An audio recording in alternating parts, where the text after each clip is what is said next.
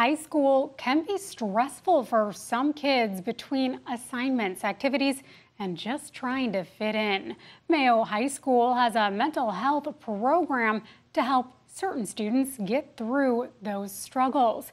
KIMT News 3's Sorrel Correa is joining us now to explain what this program in Rochester is all about. Sorrel.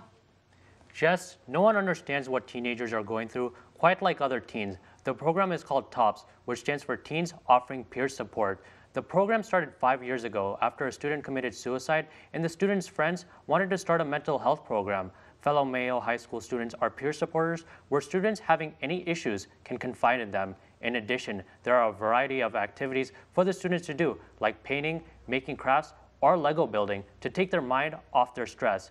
Mayo High School student resiliency specialist says it's great for students to have someone to trust. It's not really a taboo subject anymore. Students talk about it a lot, and if they have a friend that's saying something that's concerning, they are often quick to talk about it or to bring them down here. So then we're seeing students as help each other more and like recognizing some of those concerning or those warning signs.